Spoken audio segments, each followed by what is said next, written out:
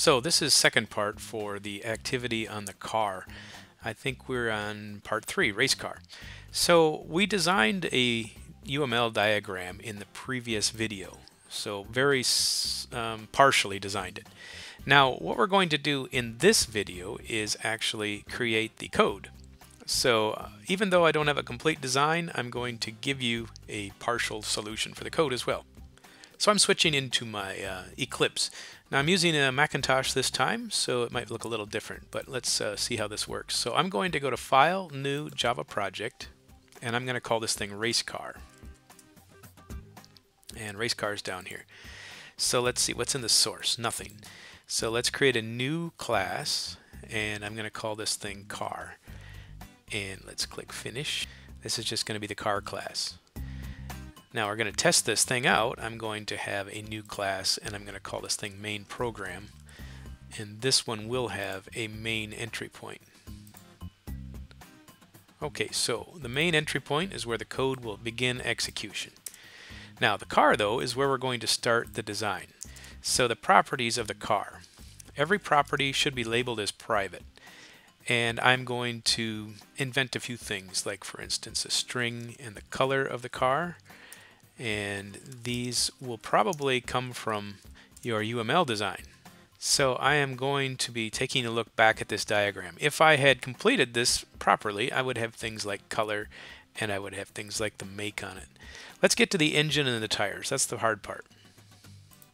So if I were to have another class called tire, I could add this to my car class. So let's do a right click on the source folder and let's make a new object called tire. Now we know that the tire has at least one property. It has a private property called pressure. So let's call this thing pressure. You might want to get creative and give your tires a color. You can also probably have a integer of maybe your diameter. Get creative. What does a tire have? It's a tread type. So let's say that is a tread type. Now some of these we might not even use, but they're fun to play with. But the pressure though is the one that is going to be important for the rest of the program. Okay, I want to create all these things as getters and setters. So let's do a right click and go down to source. And where is my generate getters and setters? There it is. I'm going to select all of these items and click OK. How nice, they've all been created.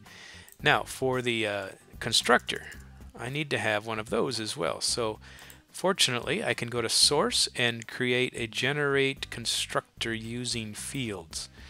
And once again I create a default constructor.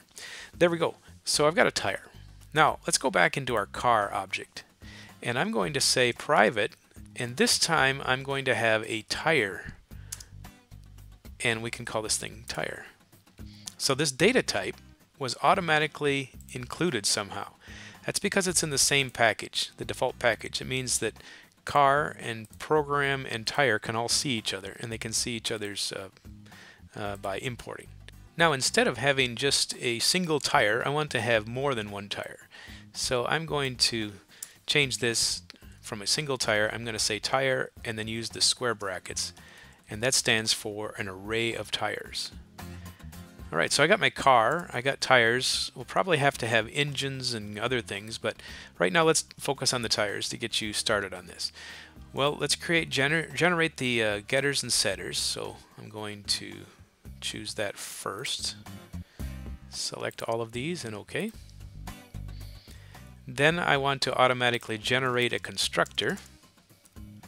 So it's not complete, but this will get us started. Let's go into main program now. And I'm going to create, first of all, some tires. So let's say tire, and we're going to call him T1 equals a new tire. Now, I can't do that. It says here, we are looking for integer and integer. Why do we need integer and integer? Let's go look at tire here. So the tire constructor needs to have 4 different things. We need a pressure, color, diameter, and tread type. So in my constructor, the pressure, let's start off with 0.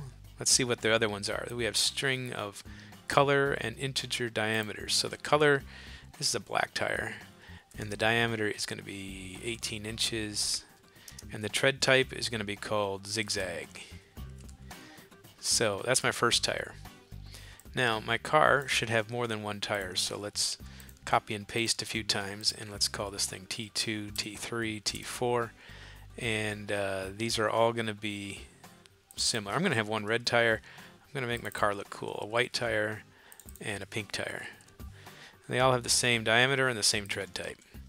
Now, in my constructor for the car, if I want to have a car, and I'm going to call him my supercar, he's going to be a new car.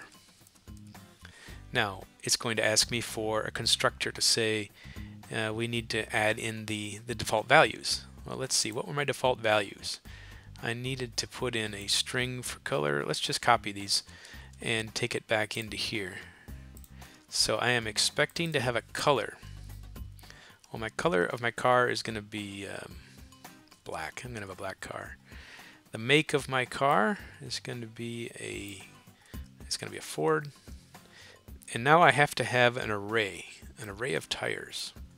So to be able to put an array of tires into the constructor, I need to define the array. So let's say I'm going to have an array tire equals, let's say I'll give it a name, equals, and then I'm just going to define this by putting in the 3 tires in curly brackets.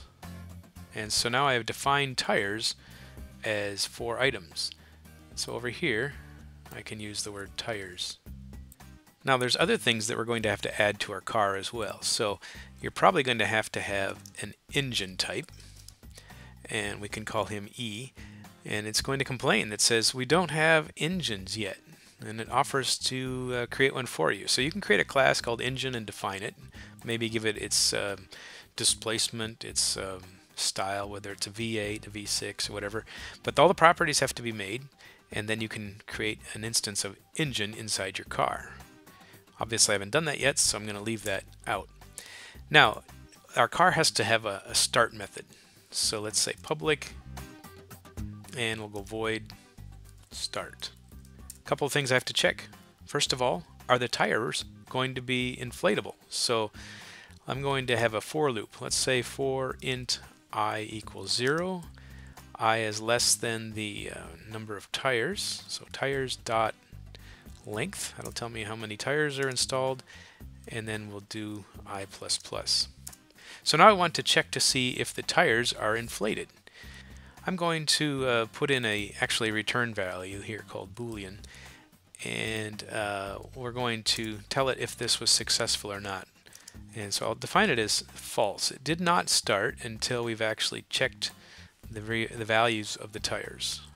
So now, if all of the tires have a 32 pounds pressure or more, then we can assume that the success is true.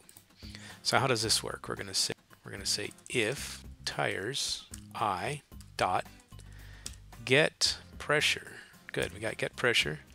If that's greater than 32, oh, I'm sorry, we're going to do the opposite. If it's less than 32, then we're going to say success equals false.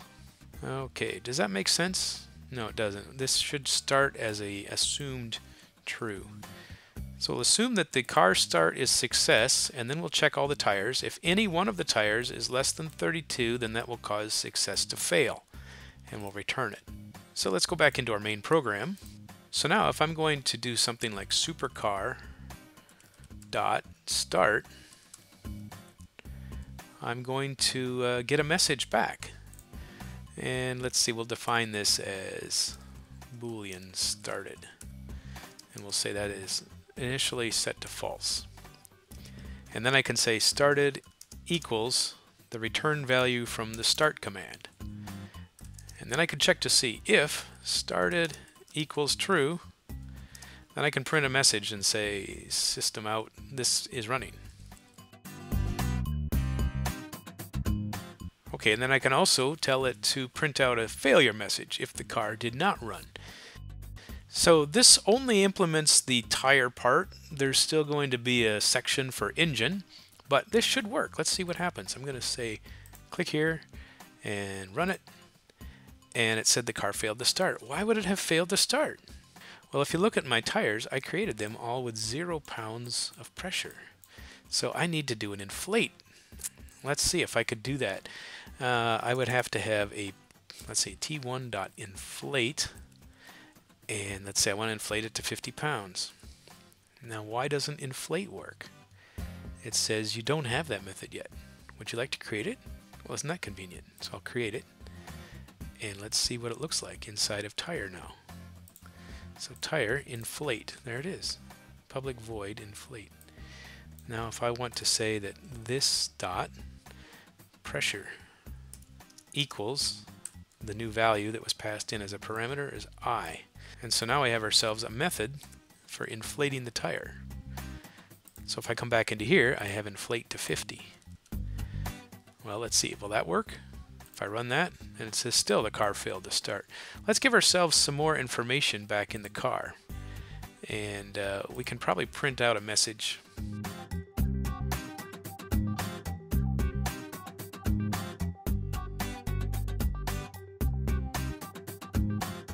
So now this message should tell me that when a tire is too low, it will not start. So let's click run, and it says tire 1, 2, and 3 are too low to start. So this one must have been tire 0 in the array. Let's go back and see what we put in here. So T1, sure enough, that would be the first tire. Let's make this more obvious. I'm going to put in a tire 3 and inflate him to 50 pounds. And now I have 0 is too low, 1 is too low, and 3 is too low. So the third tire is tire number 2 according to the loop number.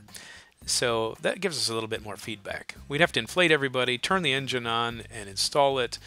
There's going to be a lot more methods that you have to create. But when you're done, you should have yourself a nice car object that you could use in a game. So let's see what you're missing. You need to have the code logic to do start, run, stop, and restart the car. So does run mean that you go up to like 60 miles an hour? We want to code everything, and we must have a driver script. So the driver script, when it talks about the driver script, that's this program called main program. Main program is the driver, car is the thing that's being driven. What else does it say in here? We need a screenshot that says we've got all the features running, and then I want to give final for delivery. So a UML class diagram. A UML class diagram is something that's going to be built and extended from here. What else do we need? Screenshots demonstrating that you can do all of your objects. So put both of these into a Word document, and then you can submit that as your assignment. I'm going to add one more requirement that should be there, is submit a zip file of your source code with a Java doc directory.